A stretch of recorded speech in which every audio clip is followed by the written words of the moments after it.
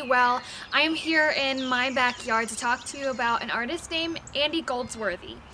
He's an artist that works in nature. So today I am going to, and hopefully you are going to, work out in nature. So this is Andy. He works totally with his bare hands and uses only things he finds in nature. So he doesn't bring any kind of materials with him when he sets out to do his artwork. What I find to be really, really cool about his projects is how they're temporary. He makes these works of art, he has to photograph them, and then they kind of fade away with nature. You'll probably notice that he is really interested in circular works of art and in a kind of waving zigzag pattern in his artwork. That might be something you want to incorporate into your works of art as well.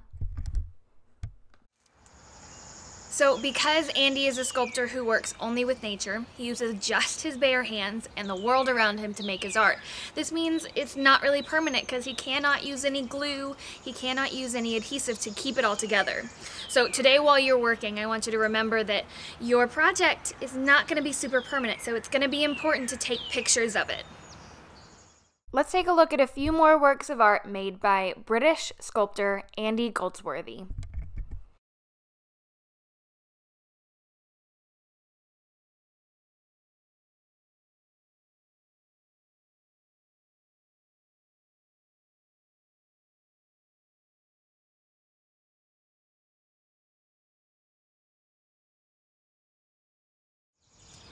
So a couple of things I want you to keep in mind while you're making your art today.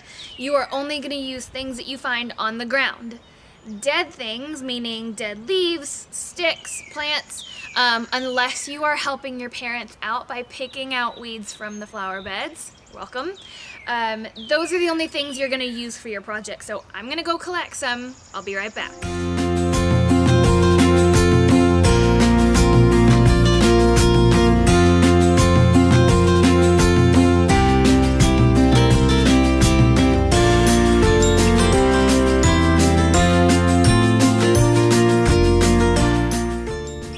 And here, my friends, is my own Andy Goldsworthy inspired work of art. Now, this probably took me about 10 minutes to make, maybe 5 or so minutes to find the materials, and then another 5 minutes to create the whole thing. You have the option, though, to make this as intricate as you would like to. So I cannot wait to see what kind of Andy Goldsworthy works of art you can create in your very own backyard.